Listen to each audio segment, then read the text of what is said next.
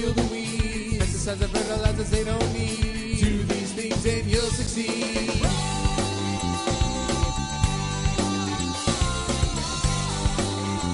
We can all make a future for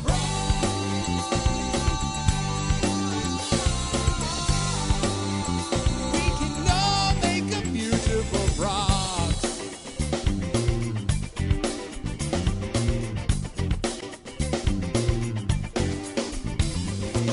Hey kids, Bonehead here, reminding you that you have the power to help save frogs right now. Frogs are disappearing because their habitats are being destroyed from pesticide and fertilizer use and from deforestation. Frogs are also dying from disease and the dreaded chytrid fungus. If left unchecked, thousands of frog species will go extinct. But that's not going to happen because we have you. And these frogs need you, and they need you now. Learn all you can about amphibians and what they need in a healthy habitat. Ask your local nature center and zoo how you can help.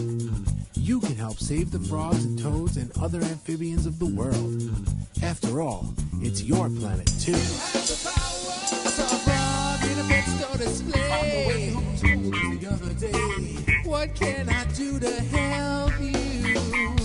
I told my teacher it was blue. It was really neat. I've never seen one like it hopping down my street. And she said it belongs in the wild.